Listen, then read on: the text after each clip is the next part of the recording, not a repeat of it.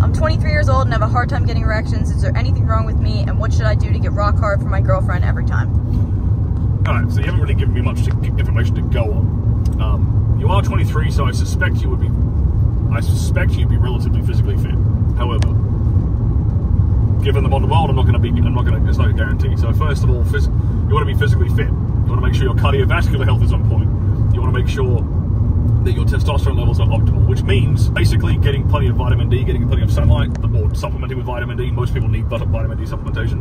Most people are magnesium deficient, so you probably need to be supplemented with magnesium if your testosterone levels are low, and supplementing with or eating healthy fats, so like pasture-raised eggs, grass-fed beef, wild salmon, this kind of stuff will help your testosterone levels significantly.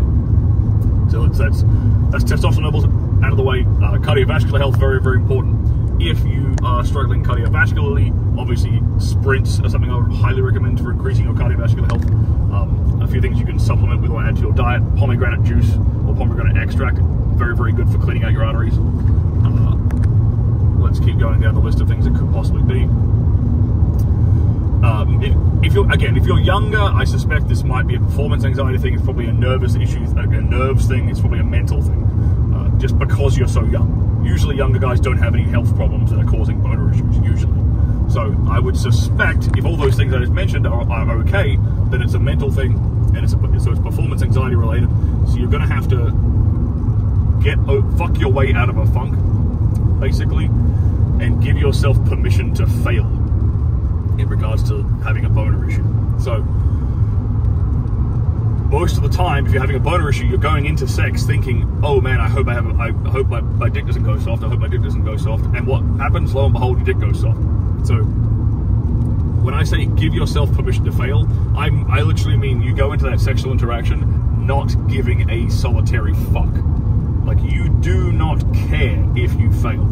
You have to truly, truly believe that you don't give a fuck, and truly not give a fuck if you do not get an erection with this woman. You have to convince yourself of that and go into an interaction like that. Give yourself permission to feel that way and think that way for this one interaction with this woman. And what you'll find is you'll rise to the occasion during that scenario, because you've alleviated all the pressure, you've taken away all the power that this thought has from you, and now magically your dick starts working again, and you can then fuck your way out of that funk.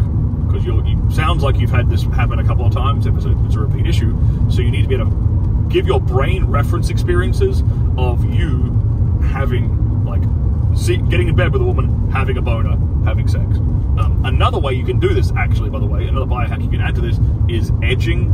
So you can edge yourself, like basically give yourself blue balls in advance before you fuck a chick, so that you're like raging, like literally if she touched your hand, if she held your hand, you'd get a fucking boner. That kind of like on edge, like ready to fuck like anything that moves, kind of on edge.